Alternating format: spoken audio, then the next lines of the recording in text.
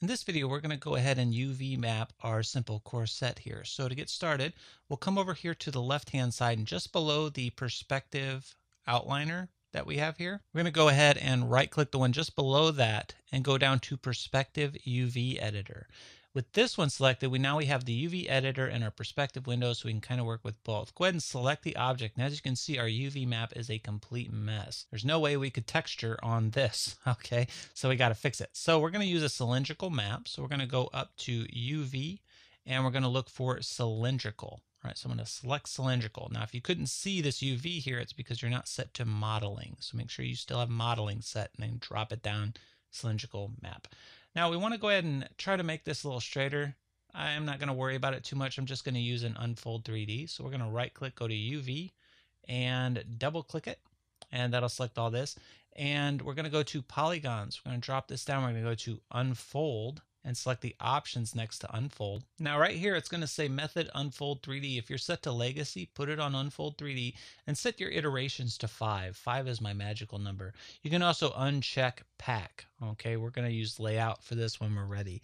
So let's go ahead and run this. So I'll go ahead and click Apply. It's going to run it.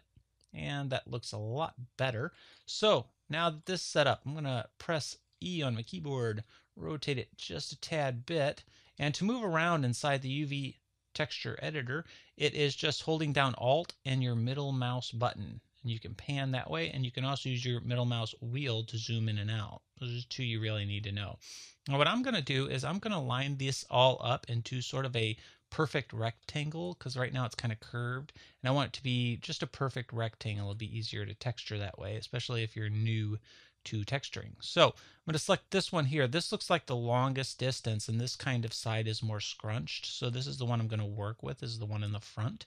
So I'm going to line everything up to this width here on this, and I don't want those. So I'm going to hold down Control and marquee those. So with these selected, I'm going to move these way up, but before I do, I'm also going to line these to the left. And to do that, I'm going to hit this button right here while those are selected. I'm going to move this way up. Now this may seem weird, but I'm just going to stretch this way up because I want all of these to use the same density or distance as this row here. So I'm going to move them way up to make sure they're above this row where it kind of curves. I'm just moving them way up. Now I'm going to select the one at the very top of that row that we pulled way up. And I'm going to come over here to the opposite side, to the opposite corner. I'm going to hold down Shift, and I'm going to double click it. That's going to select all the ones on the top. And I'm going to come up here. I'm going to use this little arrow. It's going to align them all to the highest one, which is that one right there. I'm going to do that with every row. Okay, so now I'm going to zoom in to the next row, click one of them, hold down Shift, and select the double click the next one next to it. That's going to select that whole row. And then I'm going to line them all up to the highest one, which is, of course, the row that we moved all the way up. So now they're all going to be matching that density. Just keep doing that. Select one, double click, press G on your keyboard to redo, since the last action we did was to line them all up. I'm just going to keep on doing this. Right, so I'll probably speed the video up right here because this takes a second.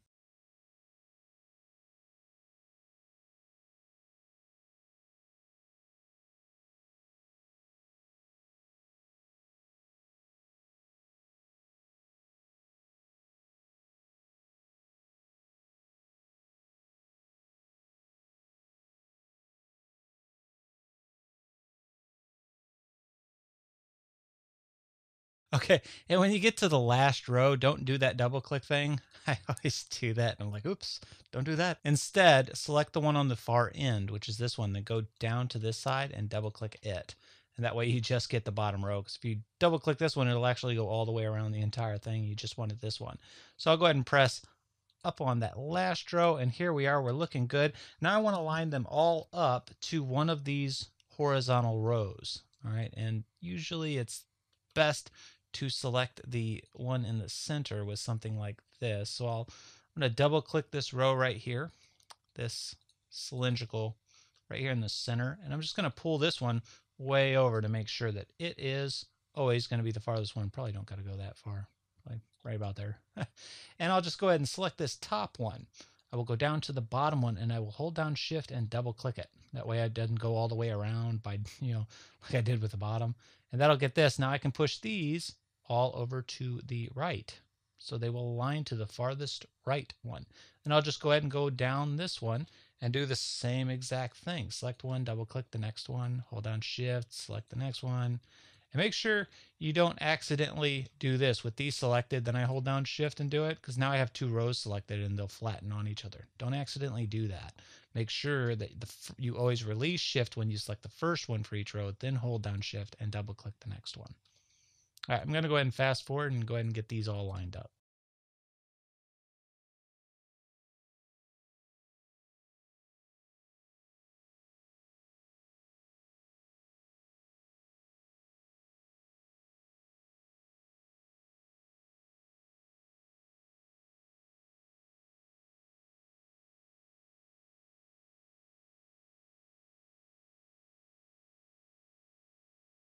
And here I am at the end. I'll select the one at the top, go down to the bottom one, double click it. That way it doesn't select them all the way around, and line up this last one. So now it is a perfect rectangle. This will be really easy to texture. One of the things we got to watch out for is, where is this texture seam going vertically across the model? So let's go ahead and go to edge, select the top one, go down to the bottom one, double click it.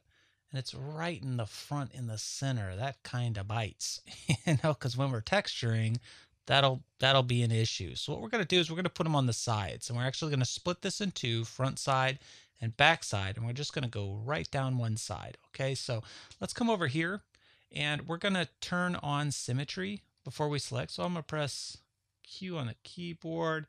I'm going to go to tool settings. I'm going to drop this down to symmetry, and it's still turned on. So we still have object X turned on. So I'm going to select one of these edges, and you can see it selecting the other side. So I can see exactly where I want to split this. So I'm going to go ahead and try to make it right down the side of this thing. Maybe right about here probably looks good. So I'll select one of the edges, and the one right above it, I'll just double click. And you can see it selected both sides. Now we're going to cut this shell. So to do that, you can see we selected the edges in here too. They're selected. And we're going to come up and we're going to see this little X-Acto knife looking thing. Go ahead and click that. All right. Now I can right click, go to shell, and I can grab this. But you can see as I'm trying to select it, it's grabbing both sides. That's no good. So we need to turn off symmetry. So come out of here, get out of shell mode. Just come over here and right click, go to object, press W on your keyboard, and scroll down, go to symmetry, and just turn off symmetry. There we go. There's no more symmetry. So right click in here now and go to shell. Now we can select just one shell. So I'm just going to move this off, and I can see that I want to weld it to this one here, but I need to know which side. So what I'll right click and I'll go to edge, and I will double click the one below it, and I'll select all these edges. Now I can see which needs welded. So I can right click in here, go to edge, and come over and just hit this move and sew the selected edges button.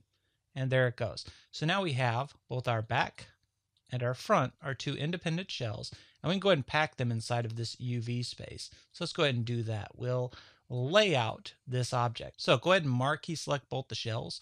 Come to polygons, go down to layout and select the options for layout. And what we want to do is go ahead and set the prescale to the object, should be fine. And we want singular multiple objects, non-overlapping. Object, flip reverse, scrolling down, scale mode, uniform, shell stacking shape. Rotate. I don't want these to rotate at all. I want them to stay just like they are. And spacing preset. Go ahead and set this to probably about a 0.4 should be fine. That should be plenty of space for a 2048 by 2048. And go ahead and set this to a 0.4.